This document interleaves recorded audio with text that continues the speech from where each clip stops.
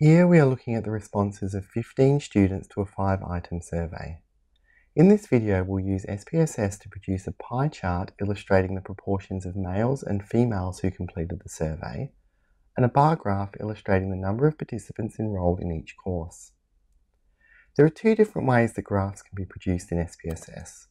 There's the chart builder and also the legacy dialogues, and in this video we'll use both. Firstly, we'll use the chart builder to create our pie chart. So under the Gallery tab, select Pie or Polar, and then drag the image corresponding to your objectives onto the canvas. And here there's only one image to choose from. Now drag the variable of interest, in our case gender, onto the Slice By field. And note that the preview here is just for illustrative purposes. It doesn't display our actual data. Click OK. Now this is a very simple pie chart, and it illustrates that the majority of our sample identified as female.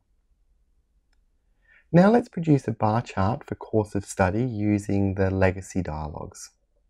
So in the Graphs menu, choose Legacy Dialogues and then Bar. Now there are a few different options here to experiment with. We'll use a simple bar chart as we're only plotting one variable, and each of our bars will summarize a group of cases. So click Define.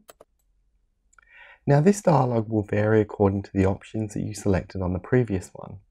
For our purposes, we want each bar to represent the number of cases within each course, and we want those courses to be specified on our category or x-axis. And at this point we can click OK, and we can see, if we scroll down, that there were 5 occupational therapy students, followed by 3 speech therapy students and physiotherapy students, and so on.